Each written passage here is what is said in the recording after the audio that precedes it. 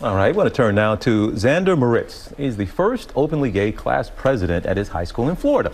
Now, he was preparing to give a speech at graduation. Zander says he was warned not to speak about activism or his sexual orientation, or they would actually cut his mic. Wow. So this all comes on the heels of Florida's passage of the Parental Rights in Education bill, the so-called Don't Say Gay law. And here is part of Zander's graduation speech from yesterday. Take a look. I have curly hair.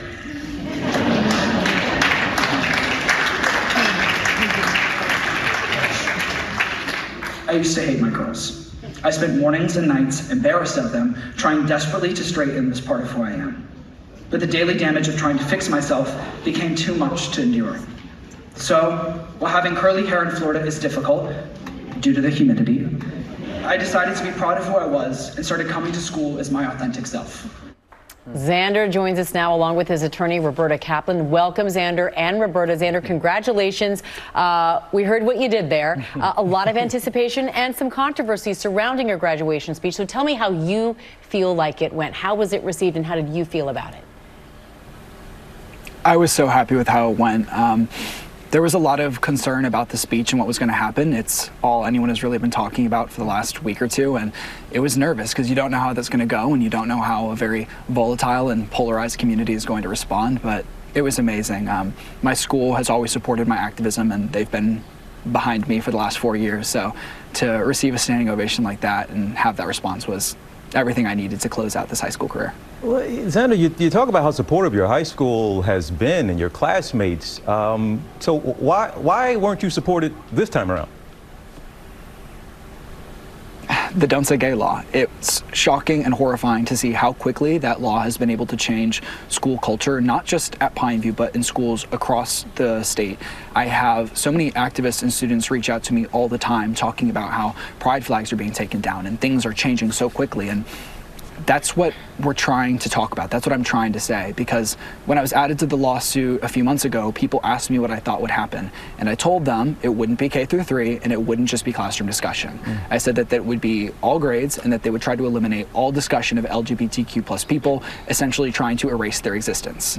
And now I'm the example that I talked about, and it's surreal and it's heartbreaking. It certainly is. And Zander, we received a statement from your high school principal, Dr. Stephen Covert of Pineview School, saying this: "We honor and celebrate the incredible diversity in thought, belief, and background in our school and champion the uniqueness of every single student on their personal and educational journey." You said that your principal, whom you previously felt was supportive of you and who you are completely as a person, what changed for you? And I want to know how you came up with the curly hair euphemism and how it felt to have to describe who you are in that way, in veiled terms.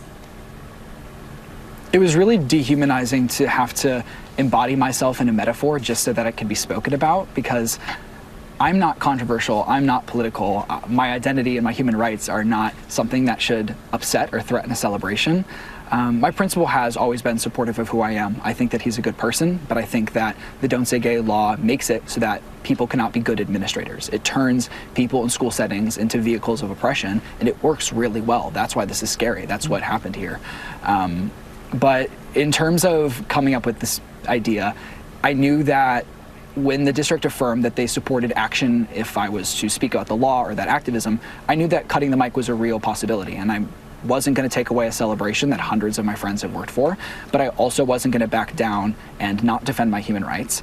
But I also didn't want to waste a platform, because it's looking like LGBTQ plus students aren't going to be receiving this opportunity to speak very often in Florida. So I had to balance these interests, and I had to come up with a way to still convey that message without ending or ruining the ceremony for people. And I just kind of sat there. I was like, what? How do I make them see that this is just a part of who I am? How do I make it see that this is just human nature?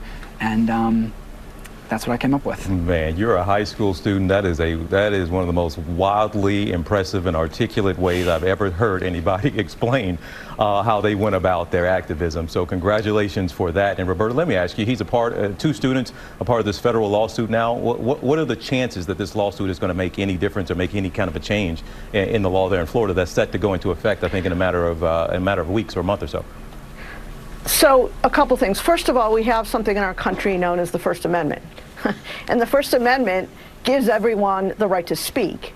And we have very, very strong arguments that under the First Amendment, it was wrong and unconstitutional for the school to say to Zander, you have to use coded language about having curly hair rather than saying you're gay. In fact, it harkens back to the 1950s when gay people in this country had to hide who they were and use coded language with each other to try to express things. We're not going back to the 1950s. We have constitutional rights to equal dignity in this country, and we're going to enforce those rights.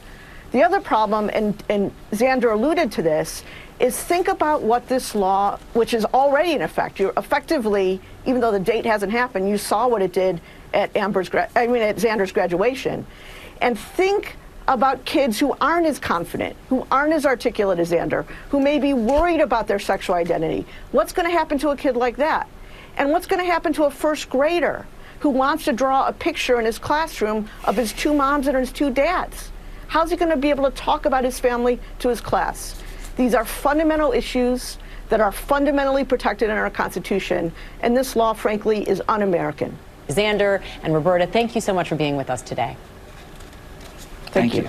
Truly. Zander, don't ever cut that hair. We love that curly hair, okay? We love it. We love it. Well, hey there, GMA fans. Robin Roberts here. Thanks for checking out our YouTube channel. Lots of great stuff here. So go on, click the subscribe button right over here to get more of awesome videos and content from GMA every day, anytime.